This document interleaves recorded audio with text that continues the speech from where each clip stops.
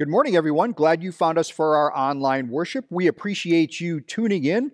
Hopefully this doesn't find you sick, but if you are out of town and taking advantage of watching this, hey, we love to hear that too. So make sure that you take a moment to sign in, include all of those that are attending. Remember, we track that attendance, so we appreciate you tuning in. So today's a special Sunday too because we are going to dedicate our altar candles.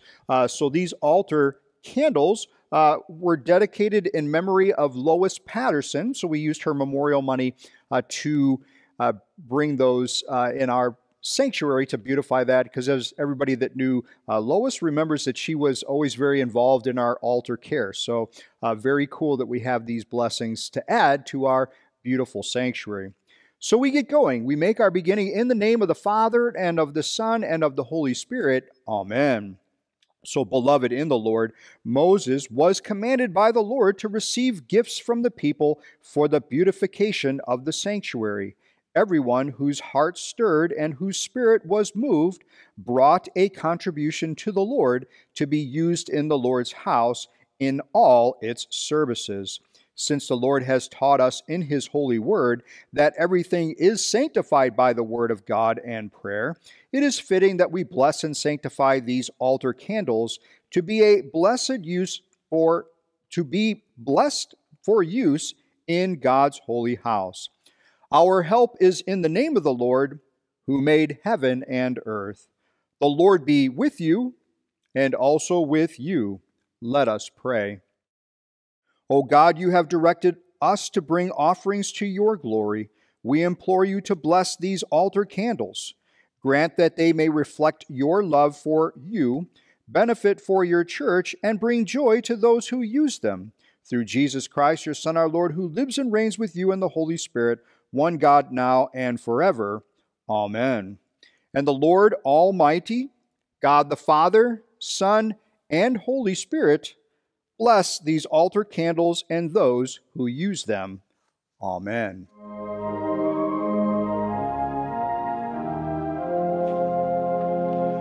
Thy strong word did cleave the darkness, at thy speaking it was done.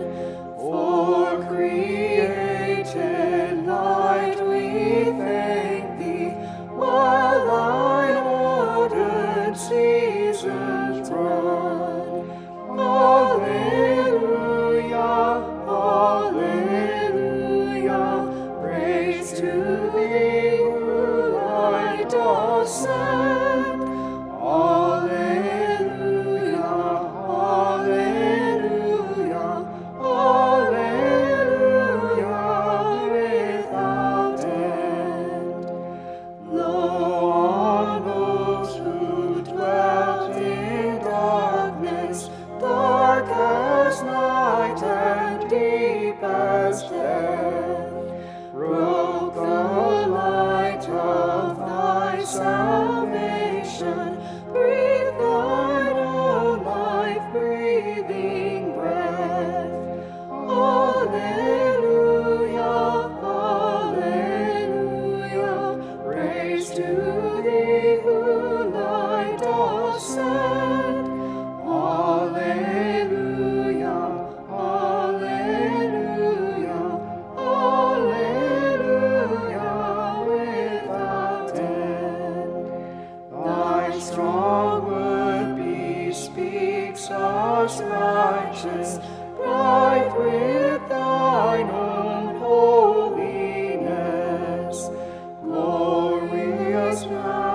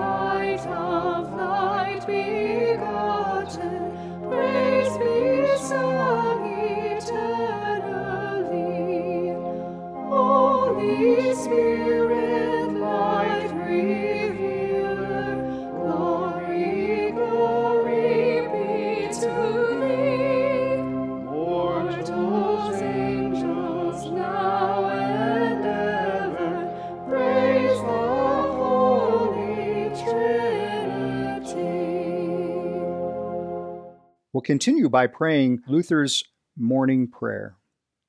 I thank you, my heavenly Father, through Jesus Christ, your dear Son, that you have kept me this night from all harm and danger, and I pray that you would keep me this day also from sin and every evil, that all my doings and life may please you. For into your hands I commend myself, my body and soul and all things. Let your holy angel be with me, that the evil foe may have no power over me. Amen. We read responsively sections of Psalm 119. My soul longs for your salvation. I hope in your word. My eyes long for your promise. I ask, when will you comfort me? For I have become like a wineskin in the smoke, yet I have not forgotten your statutes. How long must your servant endure? When will you judge those who persecute me? The insolent have dug pitfalls for me. They do not live according to your law. All your commandments are sure. They persecute me with falsehoods. Help me. They have almost made an end of me on earth, but I have not forsaken your precepts. In your steadfast love give me life, that I may keep the testimonies of your mouth. We continue with our confession and forgiveness. Let us confess our sins to God, our merciful Father. Almighty God, Father of our Lord Jesus Christ, Maker of all things, Judge of all people, we admit and confess our sinfulness. We have turned away from each other in our thinking, speaking, and doing. We have done the evil you forbid, and have not done the good you demand. We repent and are truly sorry for these our sins. Have mercy on us, kind Father, because of the obedience of our brother Jesus Christ, your Son. Forgive us all that is past, and with the power of the Holy Spirit, move us to serve you faithfully. Set our feet upon a new path of life, and build your kingdom here among us. Through Jesus Christ our Lord. Amen. And hear the good news of our loving Heavenly Father, for He indeed has had mercy upon us, and has sent His Son Jesus to die for us. So in the stead and by the command of my Savior Jesus Christ, I forgive you all your sin, in the name of the Father, and of the Son, and of the Holy Spirit. Amen. This is the feast of victory for our God. Alleluia, alleluia, alleluia. Worthy is Christ the Lamb who was slain, whose blood set us free to be people of God. This is the feast of victory for our God. Alleluia, alleluia, alleluia. Power, riches, wisdom, and strength, and honor, blessing, and glory are His. This is the feast of victory for our God. Alleluia, alleluia, alleluia. Sing with all the people of God, and join in the hymn of all creation. Blessing, honor, glory, and might be to God and the Lamb forever. Amen. This is the feast of victory for our God. Alleluia, alleluia, alleluia. For the Lamb who was slain has begun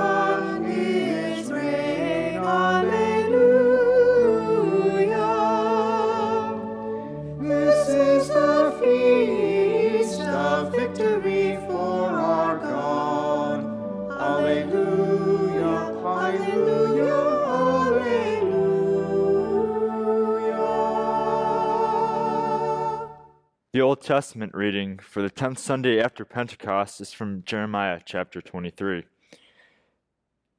Thus says the Lord of hosts, do not listen to the words of the prophets who prophesy to you, filling you with vain hopes.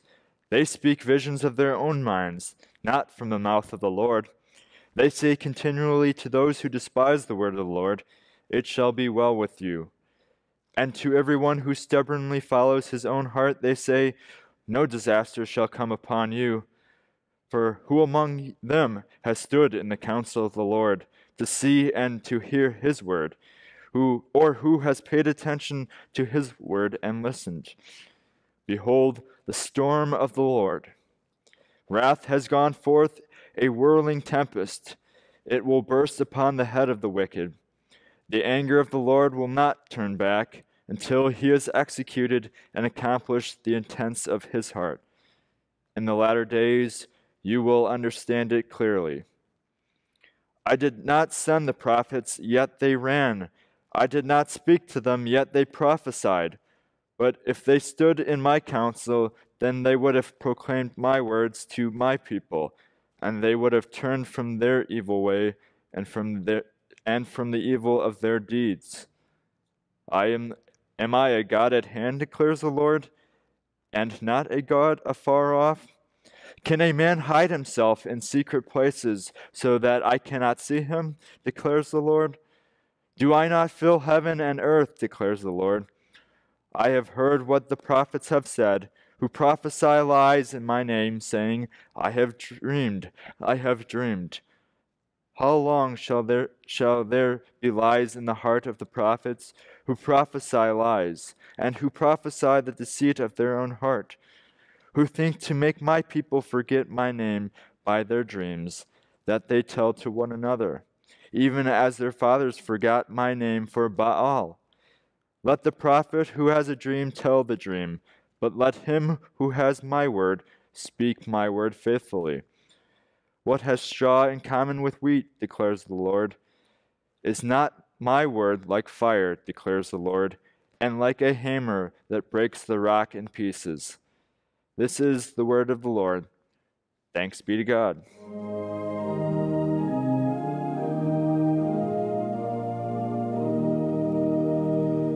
God's word is our great heritage, and shall be ours forever, to spread its light from age to age, shall be our chief endeavor.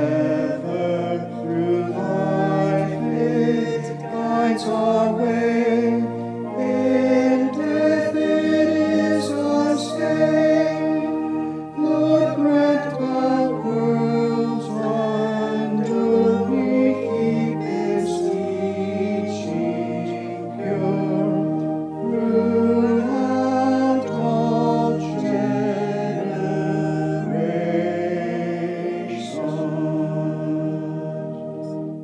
The Holy Gospel according to St. Luke, the 12th chapter. Glory to you, O Lord. Jesus said, I came to cast fire on the earth, and would it that it were already kindled. I have a baptism to be baptized with, and how great is my distress until it is accomplished. Do you think that I have come to give peace on earth? No, I tell you, but rather division. For from now on, in one house there will be 5 divided, 3 against 2 and 2 against 3. They will be divided, father against son and son against father, mother against daughter and daughter against mother, mother-in-law against her daughter-in-law, and daughter-in-law against mother-in-law. He also said to the crowds, when you see a cloud rising in the west, you say at once, a shower is coming, and so it happens. And when you see the south wind blowing, you say, there will be scorching heat, and it happens. You hypocrites, you know how to interpret the appearance of earth and sky, but why do you not know how to interpret the present time? This is the gospel of the Lord. Praise to you, O Christ. Hi, boys and girls. It's Deaconess Kim with a children's message for you today. Now, do you know the story of the Exodus? That's one of the biggest stories in the Old Testament. God's people were slaves in Egypt and God rescued them. God used his mighty power to send plagues on Egypt, and finally Pharaoh let them go. But do you know what? God's people were still in trouble. You see, after they left Egypt, Pharaoh changed his mind. He got in his chariot with all of his soldiers and started chasing God's people to bring them back to Egypt. God's people ended up trapped with Pharaoh's army on one side and the Red Sea on the other side. And sometimes we can feel trapped too. It might be because something bad has happened to us, or it might be because we've done something that we know is wrong that we shouldn't do. But either way, we feel trapped and we don't know what to do. Has that ever happened to you? Now, the good news for Moses and God's people is that God was still with them. Do you know how God saved his people at the Red Sea? He said, "What Red Sea?" God made all the water in the Red Sea pile up and made a dry path appear right through the middle of the water. Even though they thought they were trapped, God made a path for his people and led them to safety. And there's good news for us too, right? We were trapped by sin, but God made a path for us too. God sent Jesus, who died on the cross and rose up alive again. Jesus is our path to safety. When we believe in Jesus, we aren't trapped by sin anymore. We are free to follow God. Now, what can you do this week to remember that? You could draw a picture of God's people crossing the Red Sea, or you could say a prayer to thank God for sending Jesus and saving you from being trapped. Or maybe you have another idea. Run with that, because Jesus makes you free. Will you pray with me? Dear Jesus, thank you so much for loving me. When I was trapped by sin, you saved me. Thank you. Help me follow you. In Jesus' name, amen.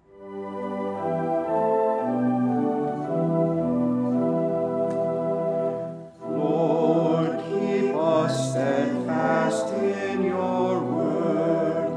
Gird those who by deceit or sword would wrest the kingdom from your Son, and bring to naught all he has done. Lord Jesus Christ, your power make known, for you are Lord of lords alone. Defend your holy church, that we may sing your praise eternally. O Comforter of priceless worth, send peace and unity on earth. Support us in our final strife, and lead us out of death to life.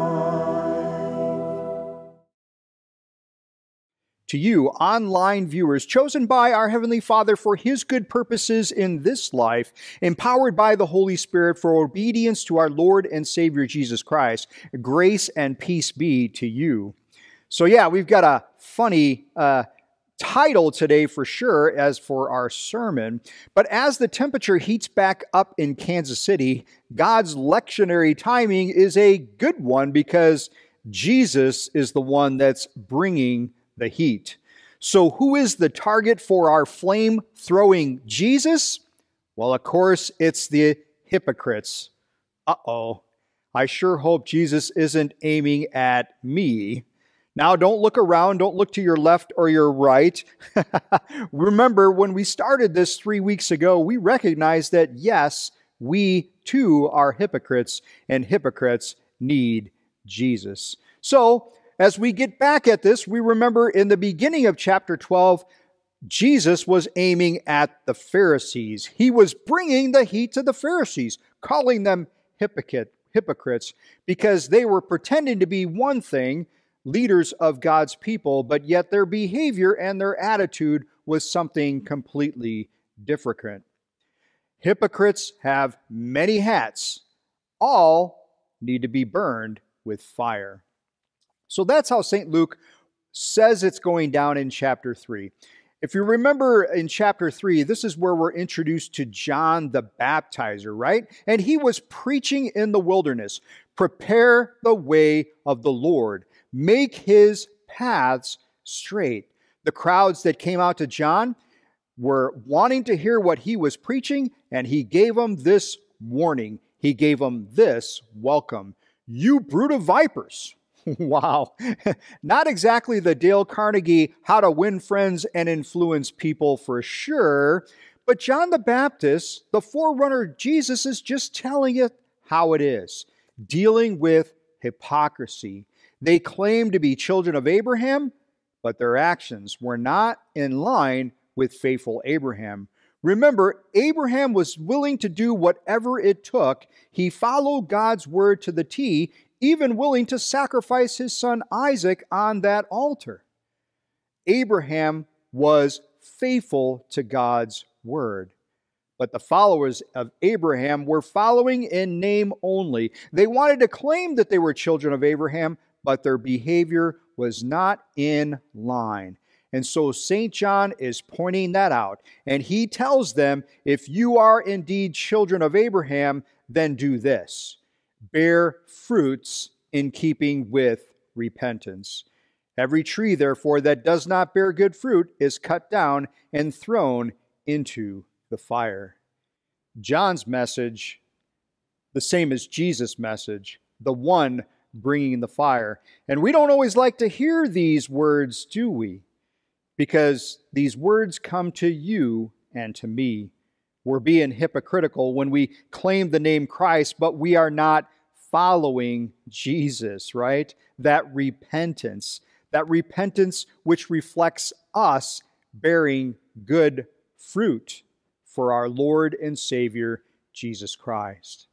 See, this is what God's word does to us. When Jesus first was coming, right? His initial calling of the disciples, he had his inner three, Peter, James, and John. And then it expanded to the 12 disciples of our Lord Jesus Christ. And we also saw it expand to the 72 that went out proclaiming God's word, calling those to repentance, bringing Jesus' fire. And see, the same is for you and for me even today. God's word tenderly invites us, but it is still met the same way today. Some feel the fire of God's word, others run from its purifying power. Some believe, others doubt, and others are even outright hostile to God's teaching, to the Lord's fire. Jesus says he didn't come to bring peace at this time. Absolutely, Jesus will come and usher in a new era of peace, and we look forward to that day. But when Jesus came that first time, he was bringing fire.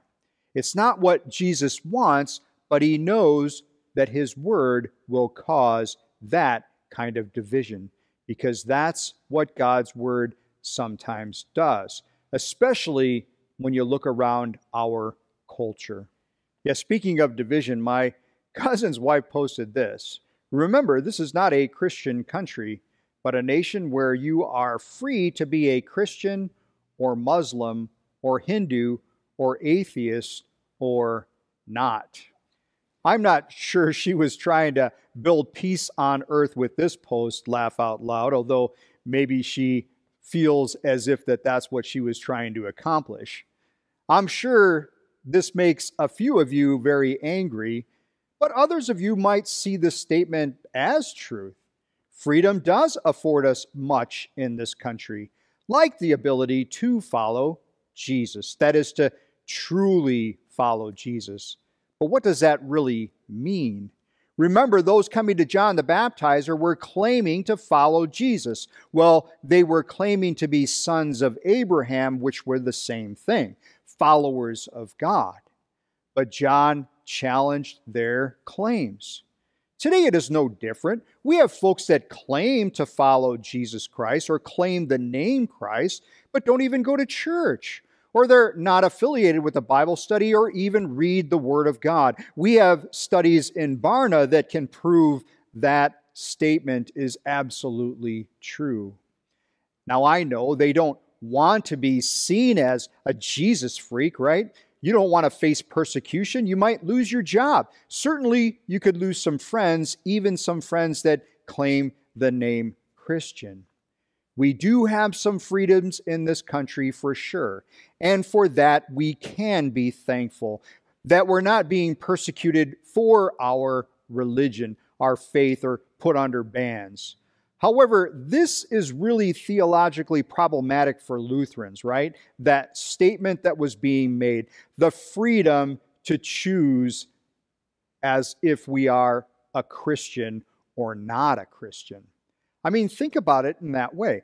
Perhaps John the Baptist would have some words for us here too. A Christian isn't like owning a Blockbuster card. We have a Jesus membership. No, it's more like being drafted into the army. You report for duty. I'll let you compare. Read this with me.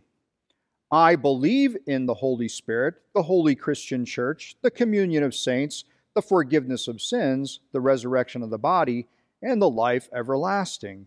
Amen. What does this mean? I believe that I cannot by my own reason or strength believe in Jesus Christ my Lord or come to him, but the Holy Spirit has called me by the gospel, enlightened me with his gifts, sanctified and kept me in the true faith. In the same way he calls, gathers, enlightens, and sanctifies the whole Christian church on earth and keeps it with Jesus Christ in the one true faith. In this Christian church, he daily and richly forgives all of my sins and the sins of all believers.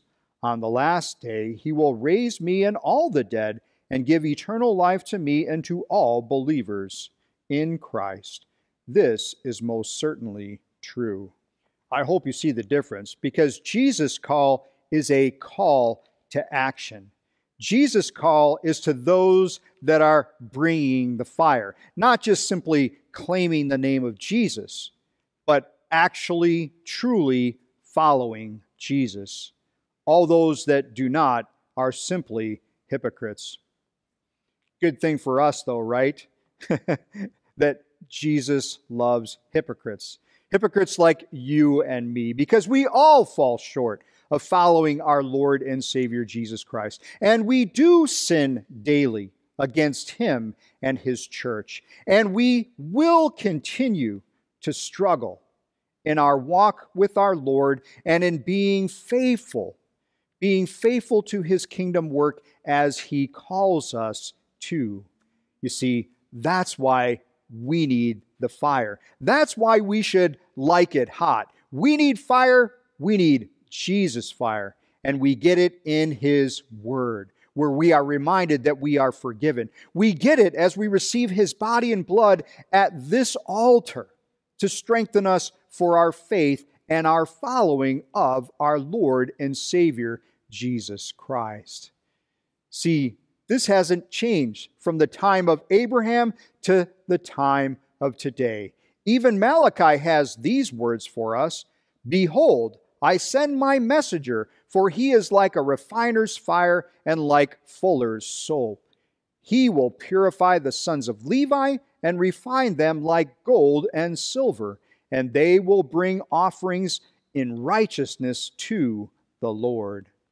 In Malachi's day, it's just like today.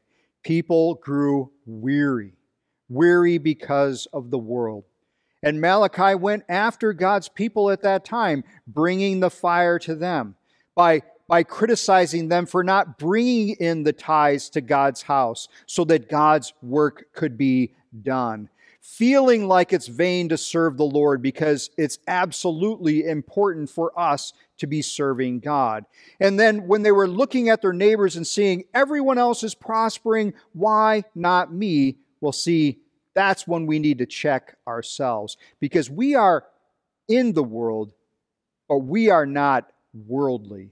We've got to be very careful when it comes to these things. And when we see worldly stuff in our own life, it is time to light the fire and burn it away, because we are not laying up treasures for this life.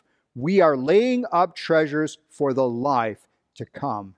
Purity is worked in you and me by the power of the Holy Spirit, refined in Jesus. And when we go forth together as God's people in the fire of Jesus, look out.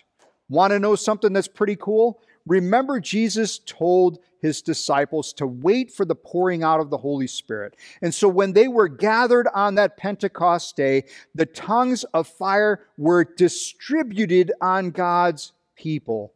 That word distributed is the same exact word as the word division in St. Luke's gospel in this chapter, or this verse 52. You see, in Luke's gospel, fire is an expression of God's activity in you and me. Now, it doesn't mean causing divisions like going around and picking fights and causing trouble in the name of Jesus. Of course not. But remember when John and James wanted to bring down fire to destroy the Samaritans? Jesus rebuked them and reminded them, yes, we are about fire, but our fire is different. You see, we are bringing gospel hope. We are gospel people, empowered with this forgiveness ministry. We speak words of hope, of love, of joy, and we do acts of mercy. Like our golf tournament that's supporting the Liberty Women's Clinic, where they bring hope to women in a hopeless place. Like our workday. If you've noticed, if you're signing up on those things, we are filling ourselves with Jesus in worship on that day, and then we are showing his love to others with beds and birthday cakes. Hey, talk about acts of mercy. We keep our families focused on the fire of God's word in our family-friendly partners network, right? Our growing faithful families, where we encourage family devotions and bedtime prayers and scripture readings with our family. Because we know that Satan is going to not cut us any slack, and that he is going to keep continuing to come after us. So we work out our salvation with fear and trembling in the fire of our Lord and Savior Jesus Christ. Engaging in our discipleship program, right? Being equipped to share the hope that we have in Jesus with others, because these are our tools to bring that heat against Satan. One day it's going to be kindled when Jesus comes again. But until that time, Team Jesus, keep throwing the fire. Amen. And now may the peace which surpasses our human understanding guard your hearts and keep your minds in Christ Jesus until life everlasting. Amen. We continue our worship by returning to our Lord a portion of the gifts he has blessed us with and entrusted to us for his kingdom work. We have several giving options for you to utilize. As St. Paul reminds us in 2 Corinthians chapter 9, arrange in advance for the gift you have promised, so that it may be ready as a willing gift, not as an extraction. The point is this: whoever sows sparingly will also reap sparingly, and whoever sows bountifully will also reap bountifully. Each one must give as he has made up his mind, not reluctantly or under compulsion, for God loves a cheerful giver. And God is able to make all grace abound to you, so that having all contentment in all things at all times, you may abound in every good work. He who supplies seed to the sower and bread for food will supply and multiply your seed for sowing and increase the harvest of your righteousness. For this week's Team Jesus announcements, our annual Community Workday will be held on Sunday, September 18th. All activities this year will take place right at the church. We will need at least 60 volunteers for our Sleep in Heavenly Peace bed framing project and more for our other indoor projects and our luncheon. Please consider volunteering your time and your talents on this date to help those in our community. You can contact the church office if you'd like to sign up. Also, registration for this year's women's retreat ends on September 4th. That means you only have a few weeks left to sign up. The women's retreat will be held on October 1st and 2nd. You can contact the church office or scan the QR code in the Team Jesus News to register online. Women of St. Stephen, we hope you walk, run, skip, or hop your beautiful feet to this year's retreat. Silver Saints will meet this coming Thursday, August 18th at 12 noon for our annual ice cream social. All 55 plus members and friends are welcome to join. This month, bring your favorite dish to share. Homemade ice cream will be provided. Finally, Grief Share is a Christ-centered program that works through practical tips for dealing with the death of a loved one. Our next session begins on August 23rd. Classes are held Tuesday evenings from 6:30 to 8 p.m. in the fellowship hall. Classes are completely free to anyone. Registration is available now and open online. For more information or to find the links and QR codes, please check this week's issue of the Team Jesus News. We continue our trek through Luther's Small Catechism with the reading of the sacrament of Holy Baptism. What is baptism? Baptism is not just plain water, but it is the water included in God's command and combined with God's Word. Which is that Word of God? Christ our Lord says in the last chapter of Matthew, "Therefore go and make disciples of all nations, baptizing them in the name of the Father and of the Son and of the Holy Spirit." What benefit does baptism give? It works forgiveness of sins, rescues from death and the devil, and gives eternal salvation to all who believe this, as the words and promise of God declare. Which are these words and promises of God? Christ our Lord says in the last chapter of Mark, "Whoever believes and is baptized will be saved, but whoever does not believe will be condemned." How can water do such great things? Certainly not just water, but the Word of God in and with the water does these things, along with the faith which trusts this Word of God in the water. For without God's Word, the water is plain water and no baptism. But with the Word of God, it is a baptism, that is, a life-giving water rich in grace and a washing of the new birth in the Holy Spirit, as St. Paul says in Titus, chapter 3. He saved us through the washing of rebirth and renewal by the Holy Spirit, whom He poured out on us generously through Jesus Christ our Savior, so that, having been justified by His grace, we might become heirs, having the hope of eternal life. This is a trustworthy saying. What does such baptizing with water indicate?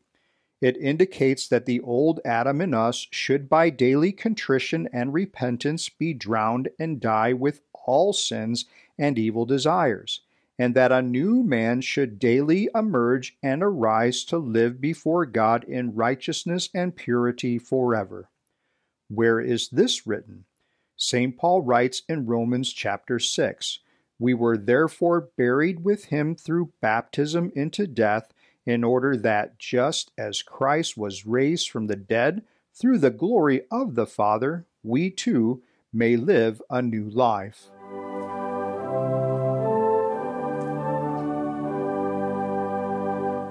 Fight the good fight with all your might. Christ is your strength and Christ your right. Lay hold on life and it shall be your joy and crown eternally. Run a straight race through God's good grace. Lift up your eyes and seek His face.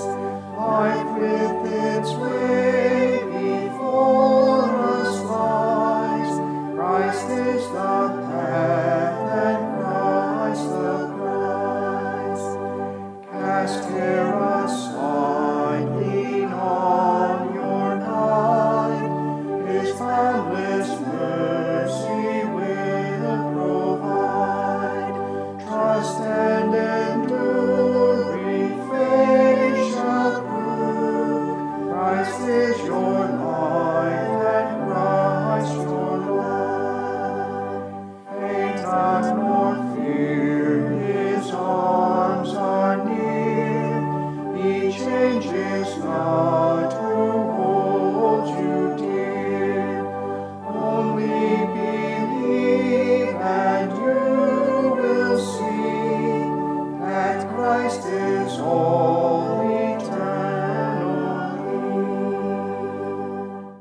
Our prayers for this Sunday include Anthony Size, who's recovering from an illness.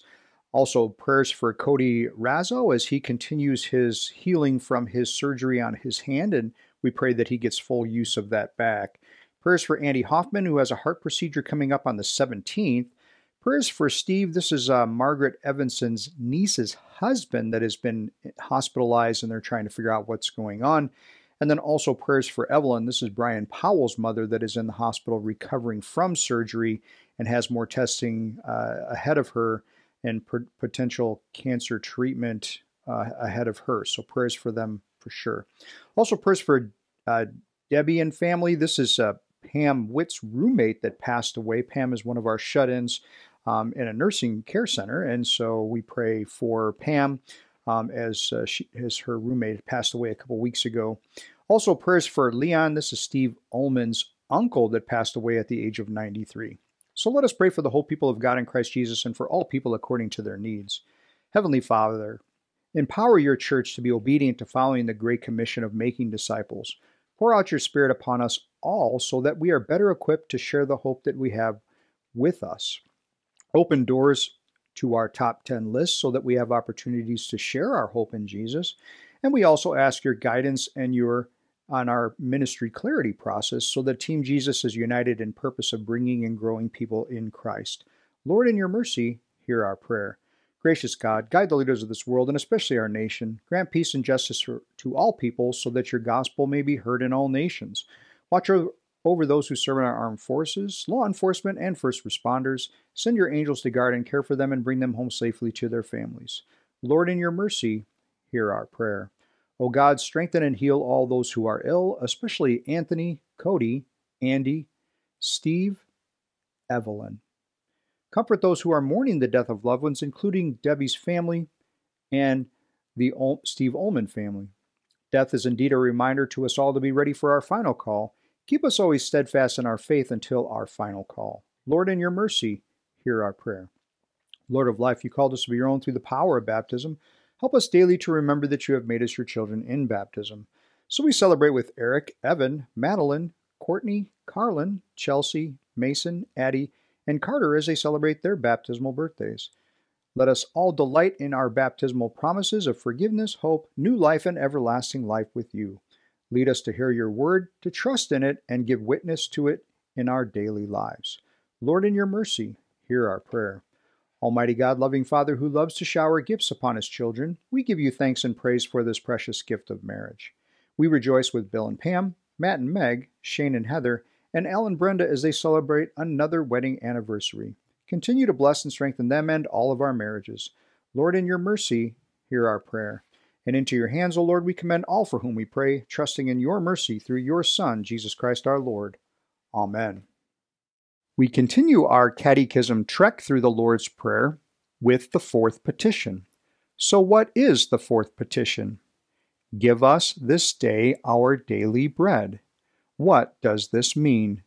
God certainly gives daily bread to everyone without our prayers, even to all evil people. But we pray in this petition that God would lead us to realize this and to receive our daily bread with thanksgiving. What is meant by daily bread? Daily bread includes everything that has to do with the support and needs of the body, such as food, drink, clothing, shoes, house, home, land, animals, money, goods, a devout husband or wife, devout children, devout workers, devout and faithful rulers, good government, good weather, peace, health, self-control, good reputation, good friends, faithful neighbors, and the like. Now receive the benediction of our Lord. The grace of our Lord Jesus Christ, and the love of God, and the communion of the Holy Spirit be with us all. Amen.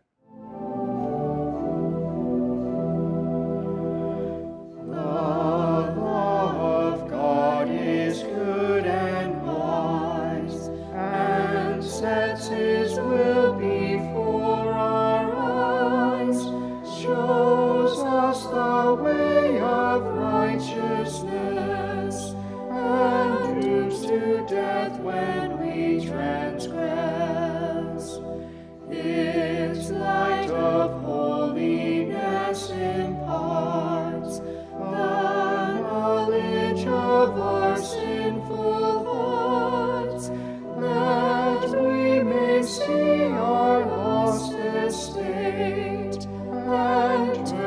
from sin before too late. The law is good, but since the fall, its holiness condemns us all. It dooms us for our sin to die, and has no power to justify. To Jesus we for refuge flee, who from the curse has set us free.